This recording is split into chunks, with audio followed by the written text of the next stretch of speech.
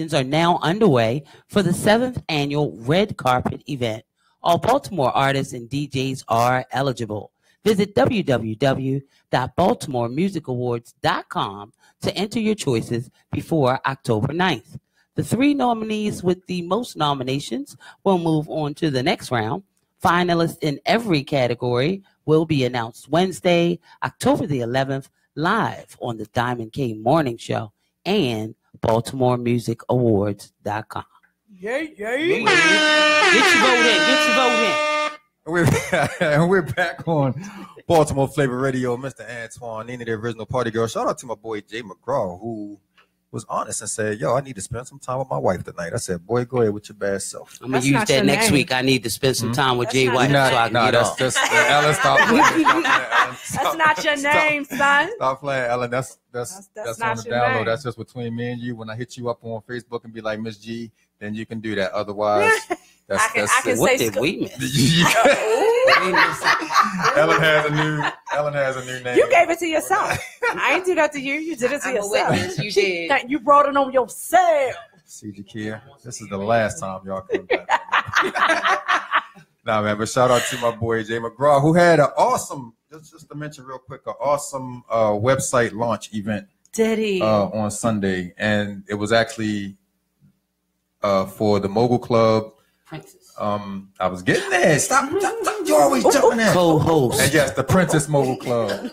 Also, his daughter also launched her line, and she had the little models walking. It was so cute. Oh. And then the caution models that actually have their own. Yeah, they actually have their own little clothing. Well, I'm gonna call it bathing suit line.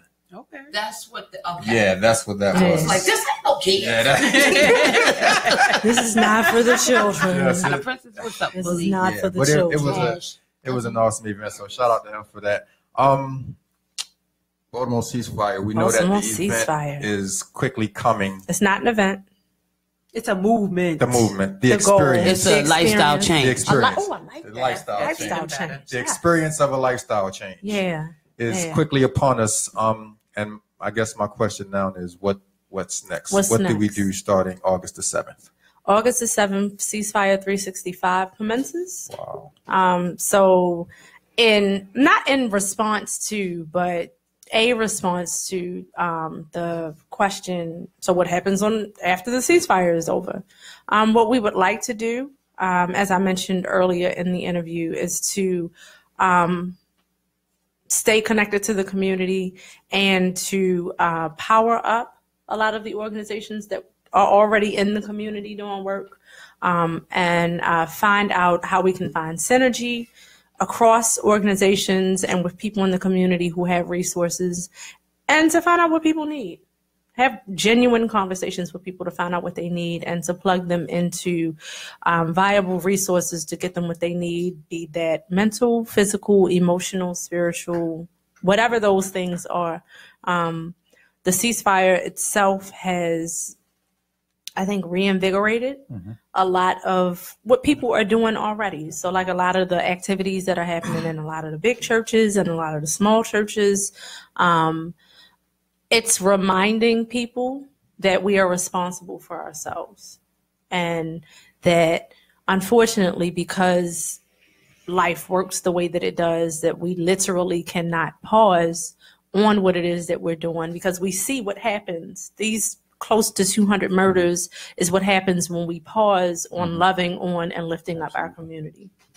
Absolutely. Just to kind of touch on, like, the follow-up to me is probably more important than the initial experience, because you build up all of this hype and you get all of this air in the balloon, and then once it's over, like, the air starts coming out. Right. Like, it's not over. You have to eliminate the word over. It's not over. Right. And that's part of the reason, and this is something totally different, why we're doing this Bro Code retreat for the young men that we're doing, because we had an event back in June that was awesome. And a lot of times when you get young men together and you have a positive experience with them, like literally as soon as that event is over, you don't see those young men, you don't hear from them anymore. So what turned out to be, in my thought process, just another one-day event is turning into a 3-day event now. But my point is that the follow-up to stuff is like really what's the most important, because people are going to be, really gung ho about stuff until Monday morning, and then it's going to be like, what's next? So I love the fact that you guys are doing something. And you guys have a calendar available for anyone who wants to see what's going on that weekend. Yes, we do. If you go to the Baltimore Ceasefire Facebook page, then there is a Google Calendar that lists everything that's going on, and there are a lot of events.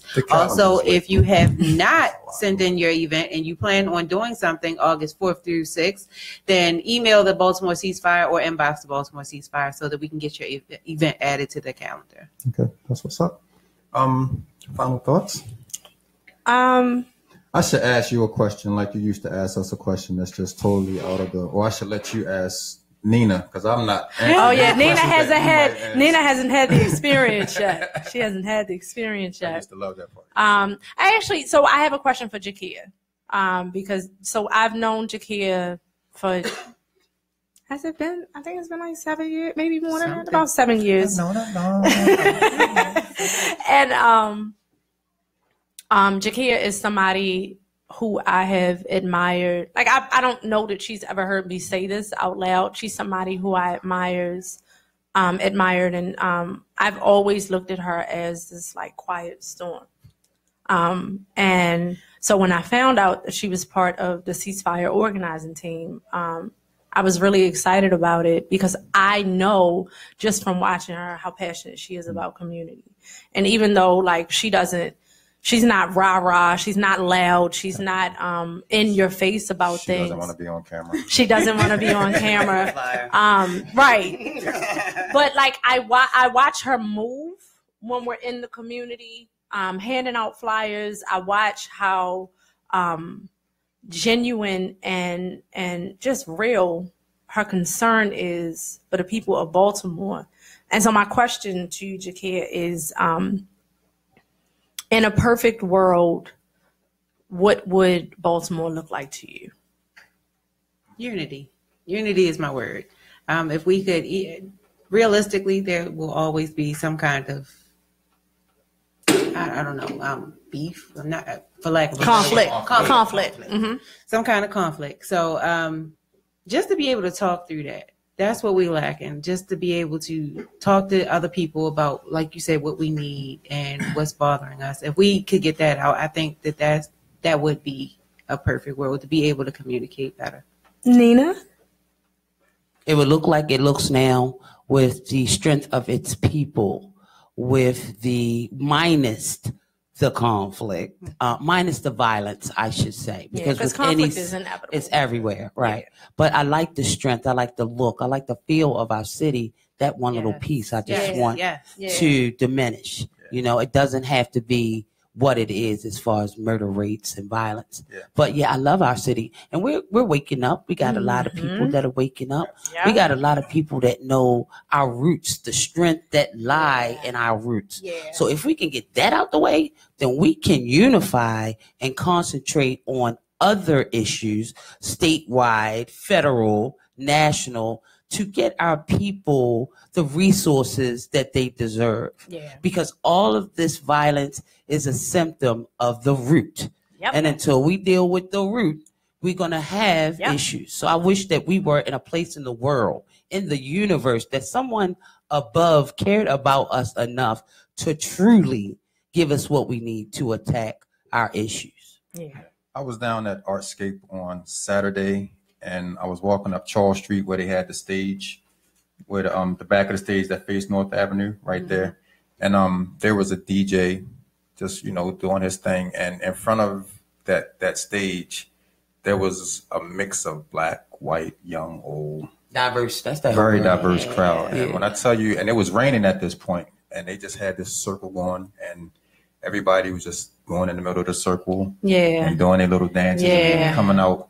And I had that thought, and I thought about it as soon as you asked that question. That's the Baltimore that I kind of remember when we all just got along. Right. And it was just peaceful. Right. You know what I mean? We just celebrated life. That's exactly what they were doing. Like, they didn't care who was watching. You had white guys getting in there, had absolutely no rhythm. But they were going in and doing their thing, and the black people were cheering for them. Like, yo, get your life. Yeah. You know what I'm saying? It was raining at this point, and they were just having a good time.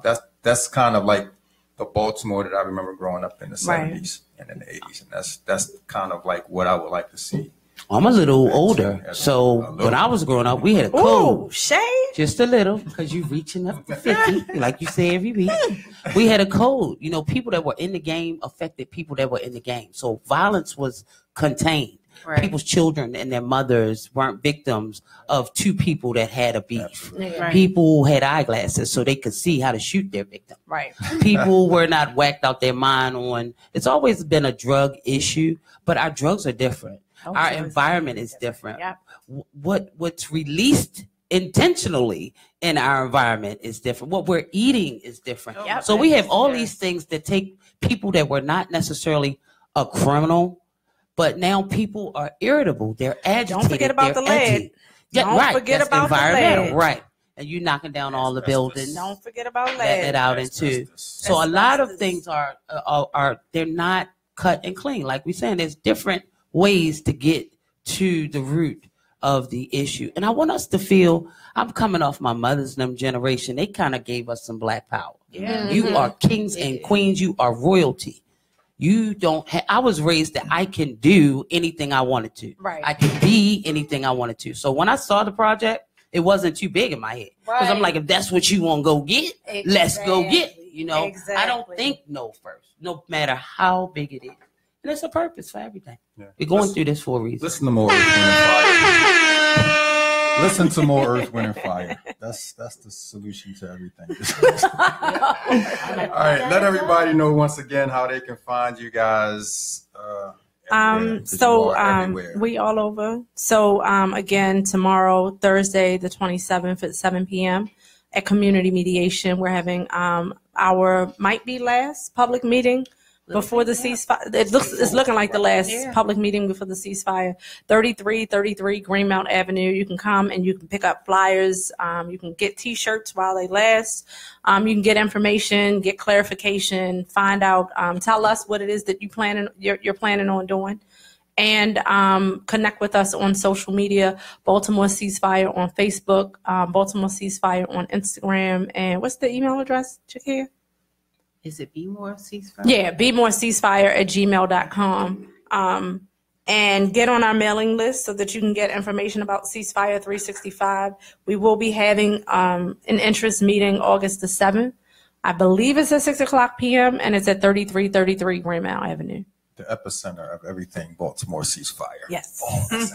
On behalf of Baltimore Flava Radio, OPG Radio, Fleet Radio, and Diamond K, we want to thank you and your organization for picking up this very hefty task. I know that you are not responsible for it as individuals, but collectively, along with our city, who you making us be responsible. We just thank you. It's a hard job. I wouldn't have. That takes balls. Y'all did it. Erica got big balls. Yeah, big balls. Erica got big. She got big balls. Yeah. That's a lot. I'm glad y'all picked up the torch. Thank you. And I love y'all. We love you. We love you too. We love you back. Beyond Baltimore Ceasefire and everything else, we go back to State Office Building, Preston Street. State Office Building. What?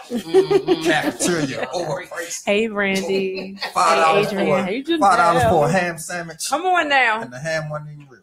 Oh, wow. It really ain't real right now. That's a whole nother show. That's what's up. That's my girl, Ellen G, my girl, Jakia, Jason. Love y'all. Thank y'all for coming and hanging out with us. We're going to turn this back over to my man, DJ Joe Storm, and then we'll be back with Shy Lady Heron in the building. This is Baltimore Radio on Fire.